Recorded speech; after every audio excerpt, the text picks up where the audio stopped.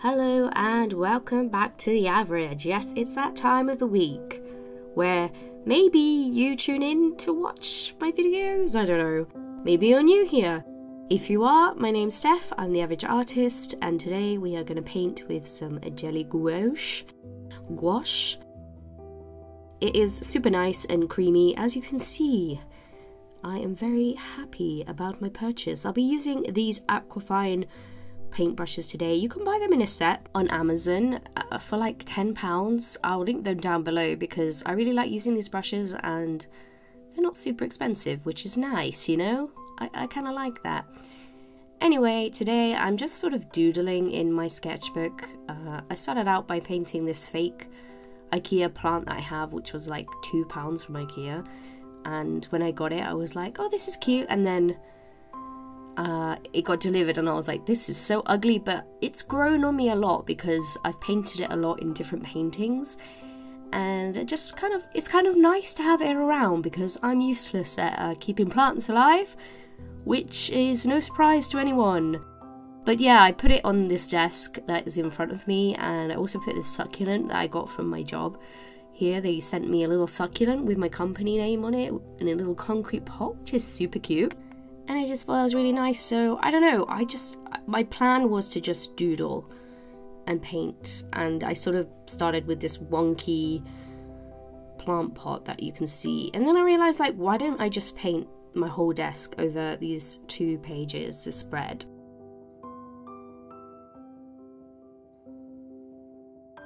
I really like the way that this gouache paint goes down on this thin sketchbook that I have.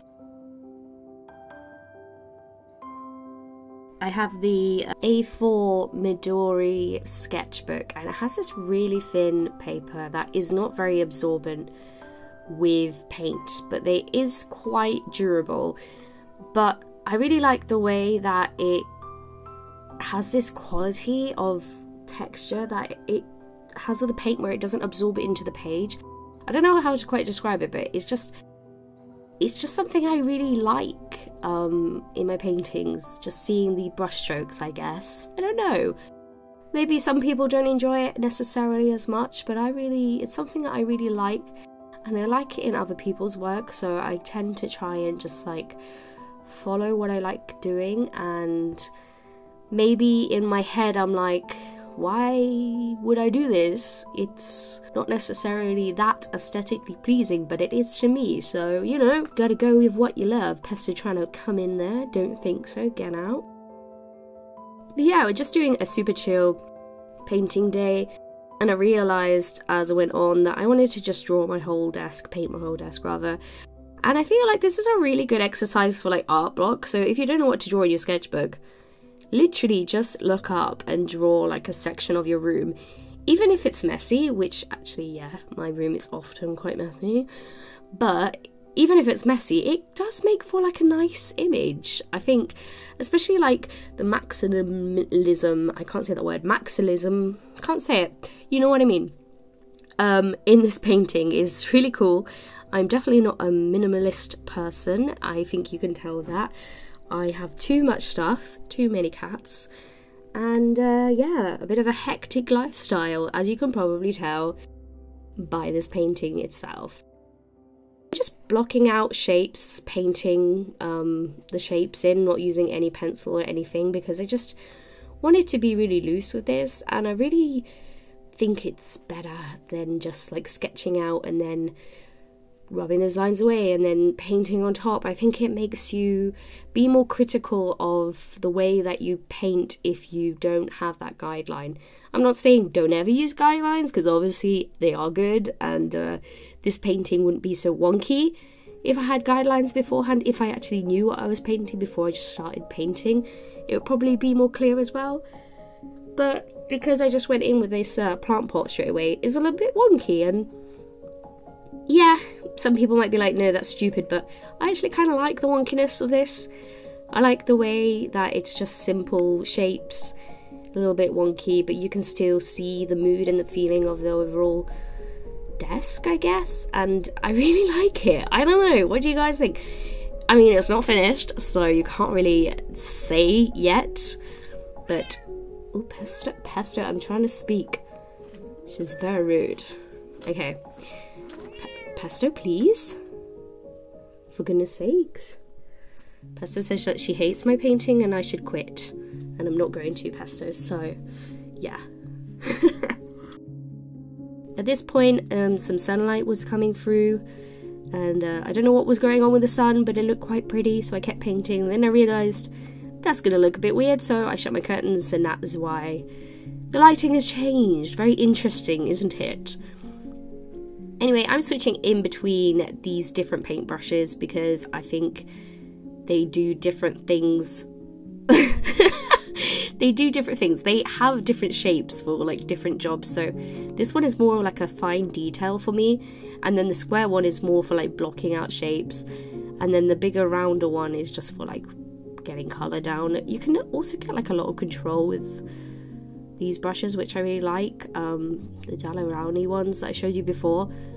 They're the best brushes that I've found. And I've tried a lot of brushes, guys, because you know, I paint a lot and get through a lot of jelly paint as well, as you probably know if you're aware of my channel. But yeah, I was thinking maybe this video could be a little bit more relaxing than my usual ones, but I realised that my voiceover here is probably not that relaxing.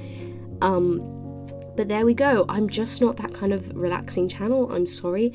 Maybe you can enjoy this, maybe you can get some relaxation from this, but I doubt it. I sincerely doubt it. Yeah, I started painting in the jelly paints here, because you can see the corner of it over my sketchbook here. And I really like the way that that looked. I was going to continue onto the other page to make it like a full page spread.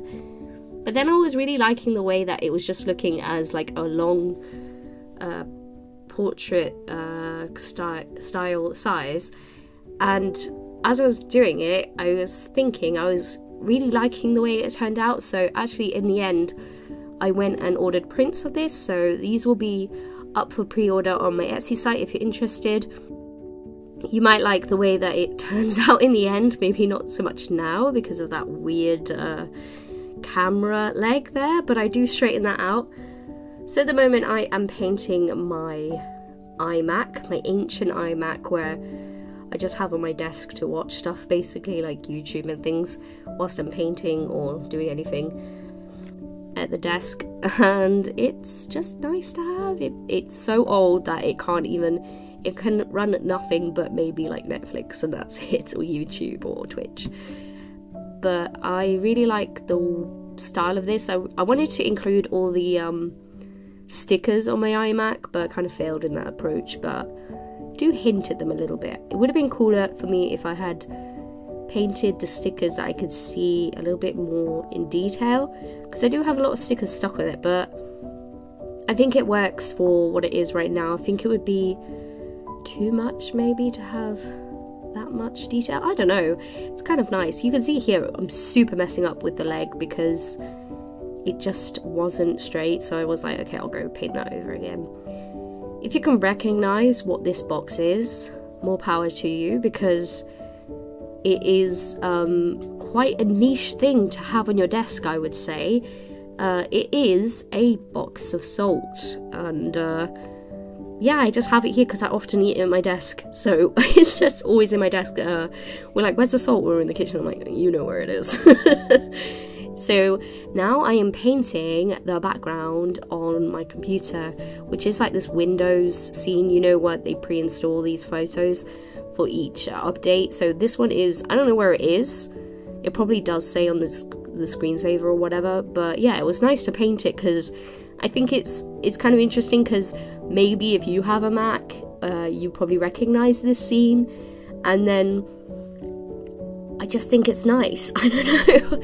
I think it really rounded out the piece together, because it's like, oh, you have all this junk on my desk, and then you have this painting of a picture of a landscape, which is kind of cool, and it's really inspiring me to just go around my house and just take snapshots of kind of bits of my house which are full of junk, maybe. But not junk, but like my possessions. Maybe I should not call my possessions junk, but things that I like in my house, and then paint them like this, because I really like the way it came together in the end. And I don't know, there's something really pleasing about it to me, the whole look and feel of it. I also have this thing where I really enjoy drawing my desks at different moments of my life, and then looking back and being like, oh, that's where I worked all that time, all those hours I've spent at that desk doing all those things, like making my comics, or, you know, writing, or painting, or doing YouTube, or working at my job. So it's just interesting. You spend many hours, and then you kind of don't think about your desk too much once you move house, or I don't know, you know, or places you've lived in. I've been doing this thing where I've been sketching a lot in my little sketchbook, like my rooms and stuff that I've stayed in and things like that, just so I can capture that memory. I mean, you could take a photo, but it's not as interesting, is it, to look back on? So this is why I kind of like doing this. I suggest you to do it as well. Just paint your desk. If you're stuck on what to draw, just do it. It's really therapeutic. And it's pretty chill. I mean, it doesn't look exactly like my desk does. The perspective's not quite right on anything, especially the plant pot where I began before I realised I wanted to paint the whole desk. The shadows are a bit wonky, but the whole feeling and mood is there, and that's what I enjoy the most.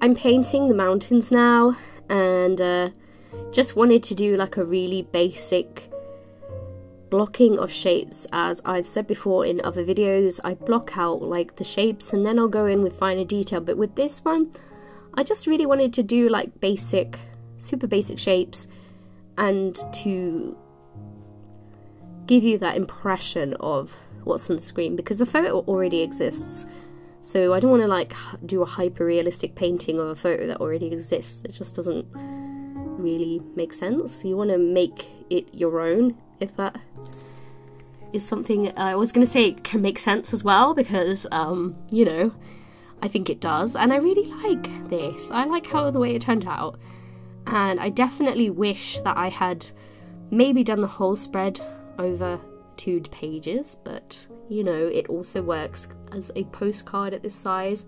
I mean, it probably would have worked as a postcard, a horizontal postcard at the other size, but whatever. But it's just something about this portrait shape that made sense to me at the time as I was painting it. Also, can I say, I'm using these sheets of paper which are kind of glossy for my palette. I think it's a paint palette paper set, and I've had this for a while but I never used them, but I'm really liking using them and mixing my paints there. Also, it's kind of like a weird abstract art piece on its own over there in the corner. And I'm thinking about, you know, those like comic books now, colouring books, where people just have shapes of colour like that, and then they paint or draw different things that they see. I feel like I could do that with that page as well. I feel like it's pretty. I don't know why, I always like looking at paper that's had lots of paint mixed onto it. It's just interesting. So now I'm just going in with the final details, the highlights, the folders on the iMac, which is a detail that I really like in the end. It just makes it clear that that's a desktop computer, I hope.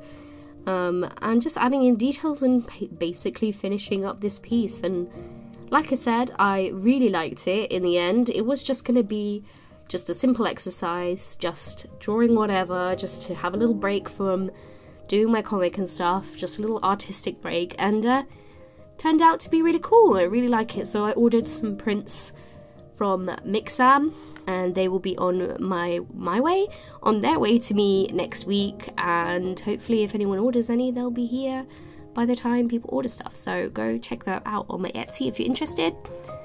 And yeah, I'm excited to see what they look like, because I kind of changed them.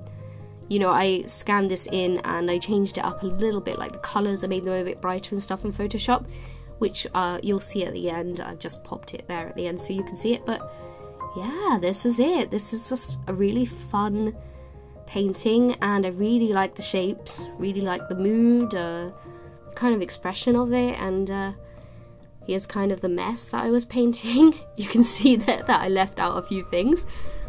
but that's how it went. So let me know what you guys think, and thanks for watching again and supporting. So if you made it this far, please subscribe if you're not subscribed, and like the video because it super helps me out. Thanks again, everybody. Bye!